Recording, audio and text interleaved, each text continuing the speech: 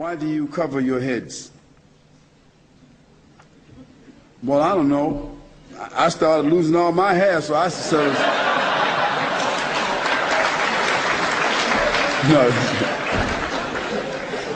No, Muslims cover their heads, Muslim men cover their heads out of tradition and out of respect.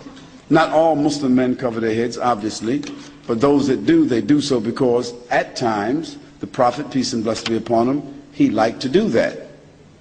For me, I like to distinguish myself as a Muslim. And whether I'm wearing a suit and tie, which I do sometimes, or whether I'm wearing a gown like I'm wearing today, I like to cover my head because not many people cover their heads. Not many Muslims, not many men, period, cover their heads with a brimless cap. So if I'm in an airport, I'm always designated.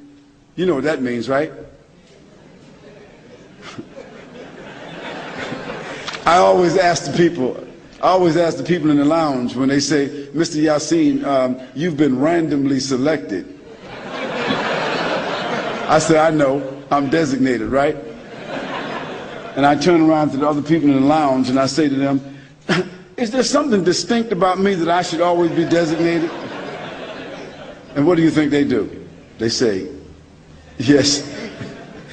So, yes, Muslims, many Muslims choose to cover their heads, just like most Muslim men, following the tradition of the Prophet ﷺ, choose to grow a beard.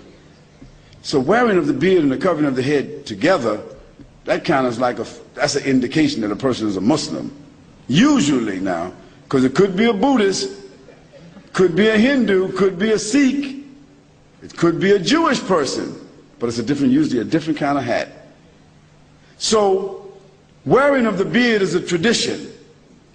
Doesn't mean that a person cuts their beard off, they're not a Muslim, but most Muslim men, because of the tradition of the Prophet, peace be upon him, that he told us to do, they usually grow a beard. And some of us, we like to cover our heads. Now for the Muslim ladies, that's different. The covering of their head and the wearing of loose garment and the covering of their bodies and the not showing of their attractions is a part of their uniform. God has given the Muslim ladies a specific uniform. So they would be distinguished and known as Muslim ladies.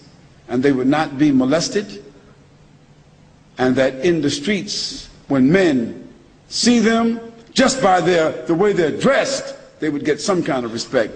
You don't hardly hear men whistling at Muslim ladies. So, I mean, and don't think that the Muslim ladies are any less beautiful than any other woman. It's just that they hold and cover their beauty for their husbands. It's like pearls and diamonds.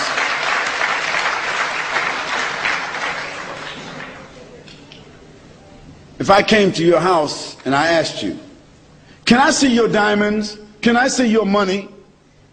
Can I see your jewels? Can I have your PIN number?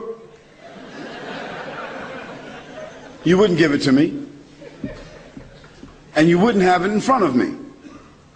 Well, our women, our wives and our mothers and our daughters, they're worth more to us, they're more precious to us than our diamonds, our gold, and our PIN number.